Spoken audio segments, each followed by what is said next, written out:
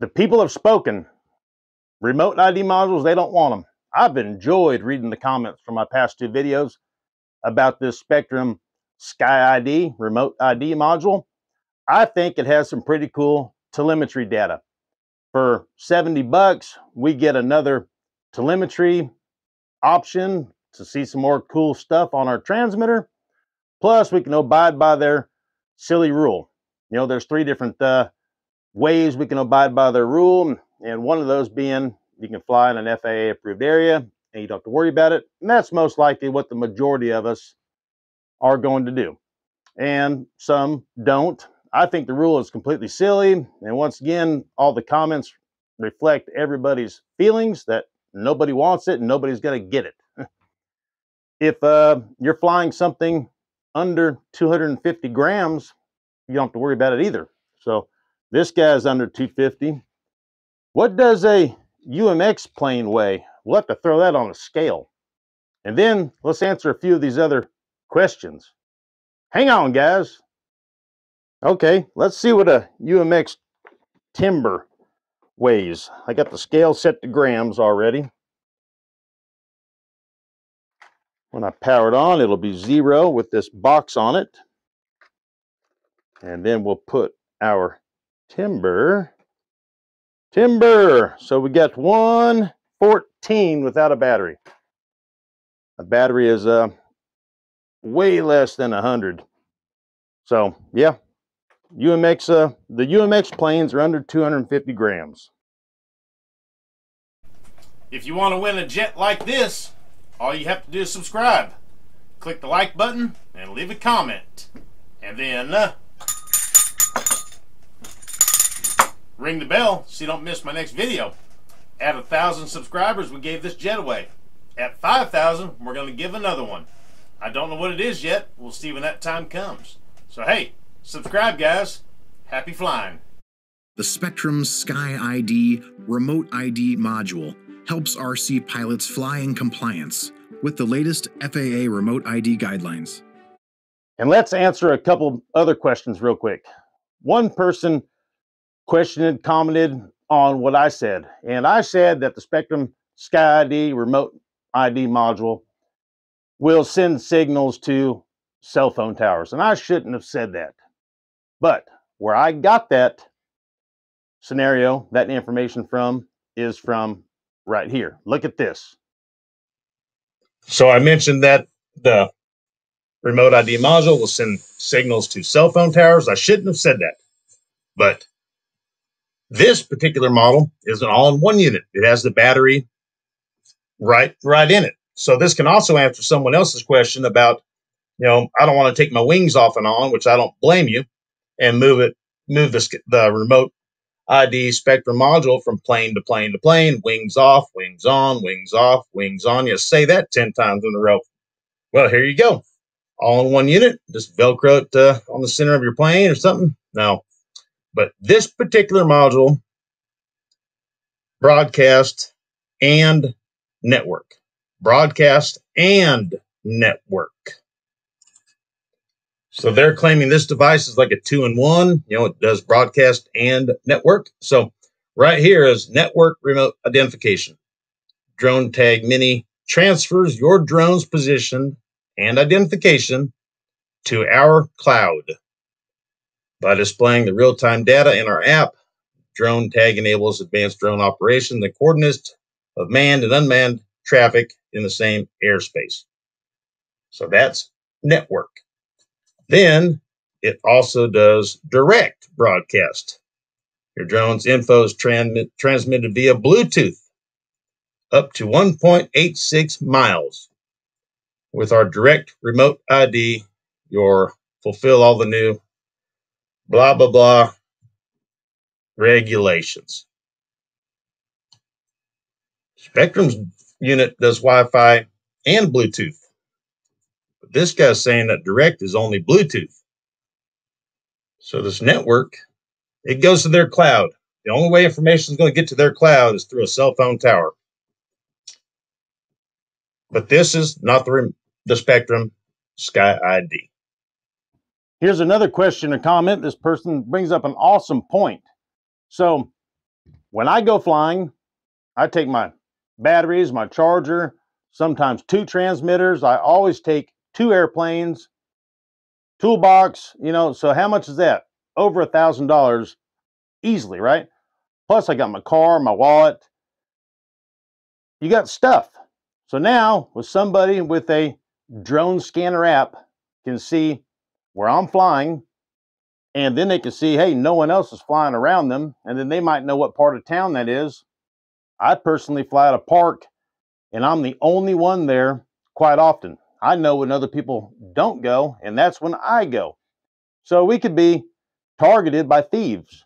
You know, hey, this guy is flying. He's not looking at his car. He's not looking at his toolbox. They could run up, steal something from you, and be gone by the time you're trying to land your plane. But I tell you what, if I see somebody stealing something and I'm flying,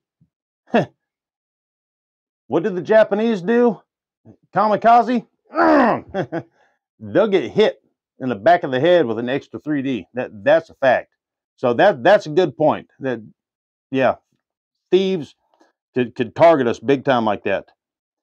And someone else, like I just showed you with that all-in-one unit, you know, he says, hey, what us guys with older aircraft, you know, big planes that they spent a lot of time building, you know, wood. They don't want to take the wings off and on, off and on. That's not going to be good for the plane. Plus, it's really time consuming. So, I mean, if you want to be in compliance and you want to fly a couple other planes, and I guess you need a couple different modules.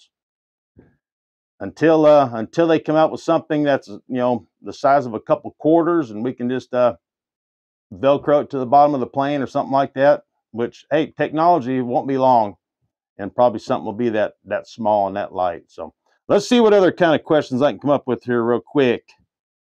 Someone says, how will they police whether we have one or not?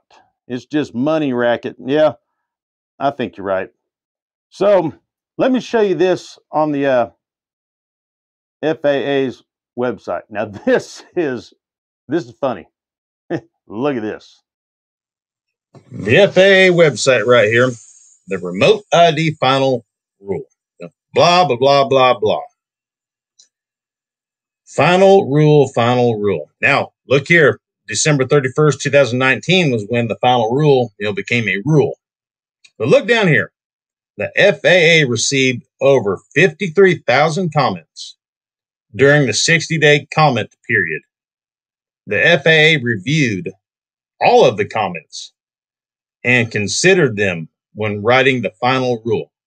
So you're telling me they read 53,000 comments? Hey, Bob, I need you to read 1,000 and write a report on each one by the end of the day. Susie, I need you to do 1,000. Billy, 1,000. Okay, now that leaves 50,000. So now they need 50 more people to do 1,000. If they broke it into 500 each, need 100 people. They didn't read 53,000 comments. That's a fact.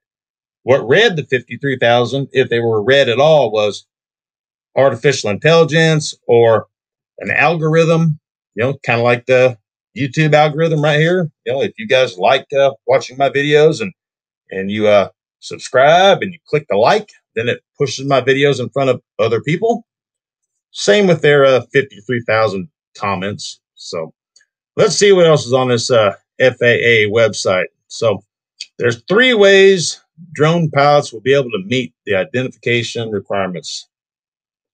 One is the drones that have the built-in unit. So remote ID capability is built into the drone. So that's one way. And certain drones made after a certain year automatically have this in it. And then here we are. Here's our airplanes with our remote ID module. And then here's our FAA recognized area. I think everything's going to be recognized. So blah, blah, blah, blah, blah, blah. Someone else says, how will they police whether we have one or not? It's just a money racket. Almost is blah, blah, blah.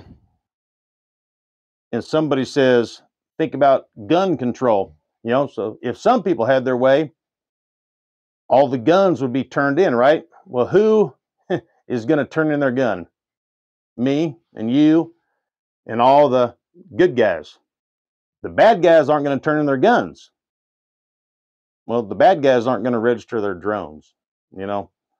So, I don't know. Take it for what it's worth. That's just my thought, you know, and many other people's thoughts. See what else we got here real quick. Last one. Somebody says, can you use the balance plug for power? Yes, you can. The SPEKTRUM SkyID module needs between like 3.3 and 6.6 volts. It just needs to be powered. You don't need to plug it into your receiver. I like the idea of plugging into the receiver because we can see the telemetry data as far as the airspeed and altitude and stuff like that. But if you don't want to plug it into a receiver or you don't have a SPEKTRUM receiver, then all you need to do is power it. And you can power it however you want. But you got to meet those, you know, you got to be between the minimum and the maximum voltage. So you can use a balance plug, and you might just have to use, you know, 2 cells, or you might have to use a voltage regulator, you know. But yes, it can be powered off a balance plug. I'll do plenty of videos in the future on how we can power them exactly. So, all right, last one. Several people said this SkyID remote ID module, we don't want somebody turning off our airplane in mid-flight. So no, they can't control our planes through this module. This module is going to send signals out with information about you, all your personal stuff, mother's maiden name, bank account, social security number, credit check. It's going to send out a bunch of stuff, but they can't turn your plane off. So that's good. So, all right, hey, there's plenty more, but that was a handful. That was good. I'll leave it alone for the next several days, but it was a hot topic and it was fun. Gave me something to do the past couple evenings, so I appreciate it. So hope everybody else does too. I think this thing will be pushed back probably for another year or something, you know. That's my thoughts. We'll see. September 16th. So, all right, guys. Hey, thank you so much. I appreciate it. And hey, until next time, you'll see me here, or you'll know where I'm at. Hey, where's Sean? Let me pull up my drone scanner app. There he is, right there. Damn, look at his credit score. All right, hey, adios.